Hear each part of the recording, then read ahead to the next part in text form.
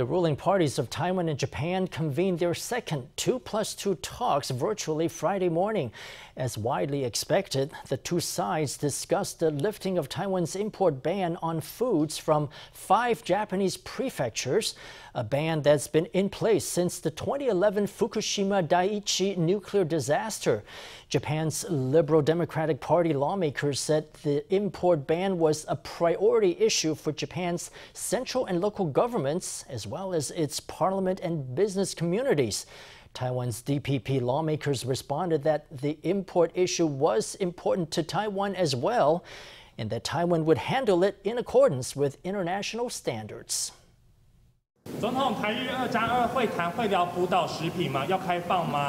a public appearance on Friday, President Tsai Ing-wen declined to comment when asked if Taiwan intended to lift its ban on select Japanese food imports.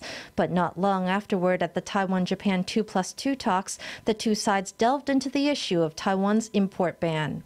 They believe that their local governments, industry representatives, parliament, and the executive branch all view this issue as very important.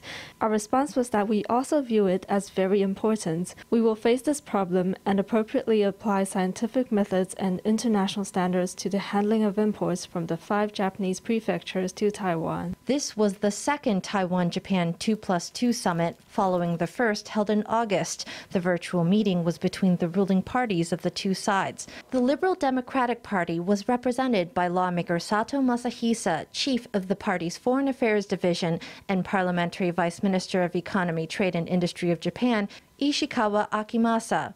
The DPP was represented by legislator Luo Zhizhen, who also directs the party's international department.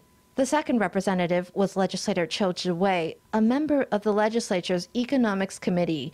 Days earlier, Sato said on social media that the meeting would address Taiwan's import ban on select Japanese food products. Our two sides did not discuss a timetable for opening up borders to the imports. Both Taiwan and Japan agreed that this was a food safety issue and that science should be at the center of our discussions.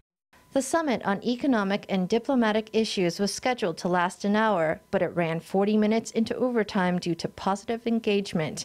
Even at the start, the atmosphere was light and convivial as Japan lawmakers displayed Taiwanese fruit before the video camera.